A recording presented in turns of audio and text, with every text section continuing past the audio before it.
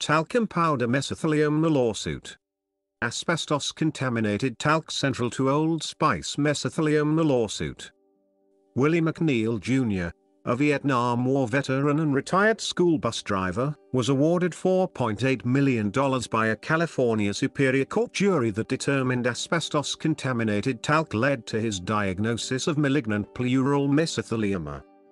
Whittaker, Clark, and Daniels, a longtime talc supplier now based in South Plainfield, New Jersey, was ordered to pay McNeal $1.8 million in compensatory damages and $3 million in punitive damages. The verdict stemmed from evidence presented that an Old Spice powder product, used almost daily by McNeal for more than 20 years, contained talc from a mine in North Carolina known to be contaminated by toxic asbestos, a naturally occurring mineral that can cause mesothelioma cancer. Old Spice is a registered trademark of Procter & Gamble, which discontinued the powder product many years ago. McNeal, 78, was diagnosed in 2017, a year before his case was filed against more than a dozen defendants. According to court records, Johnson & Johnson, R.J. Reynolds Tobacco Company, Pep Boys and AutoZone Incorporated also were named as contributors to his cancer diagnosis. All but Whittaker, Clark and Daniels settled before the trial began in April.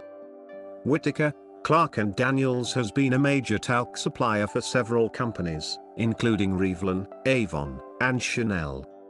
The talc company settled a similar case recently with a California woman who said her mesothelioma was caused by contaminated talc.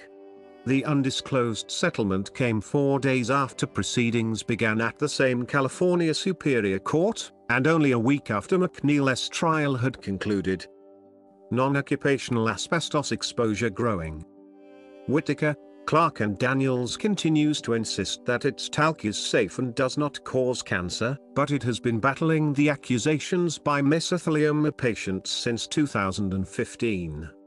The first case against the company involved a New York woman who was awarded $7 million when it was ruled that asbestos-contaminated talc in desert flower powder led to her mesothelioma. In 2016, the talc used in a barber shop resulted in a record-setting $18 million verdict against Whittaker, Clark and Daniels after the son of a barber there was diagnosed with mesothelioma. Although the majority of contaminated talc cases involve ovarian cancer, the number of mesothelioma cases has grown significantly in the past few years. According to CSIC, a well-respected consulting firm that manages asbestos product liabilities, there has been a steady decline in traditional mesothelioma lawsuits stemming from occupational exposure to asbestos in the past 3 years. However, there also has been a rise in cases involving talc and non-occupational exposure to asbestos during the same time period. Non-occupational exposure cases have gone from 33% to 45% for men and from 46% to 57% for women. The issue of contaminated talc, considered the world's softest mineral, stems from where it is mined near the Earth's surface. Talc and asbestos deposits often are found in close proximity. Talc litigation becoming more common. The regularity of mesothelioma lawsuits involving talc is expected to continue increasing in the coming months throughout the country, particularly where the COVID-19 pandemic had created a major backlog of civil litigation. Another talc jury trial involving cosmetic talc and mesothelioma opened May 5, one of the first in Washington state since the COVID-19 pandemic shut down a year ago. In the opening statements, attorneys for the plaintiff blamed the use of Johnson's baby powder for the mesothelioma cancer.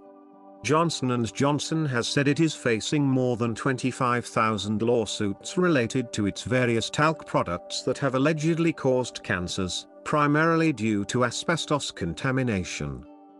According to regulatory filings with the U.S. Securities and Exchange Commission, Johnson & Johnson has set aside almost $4 billion for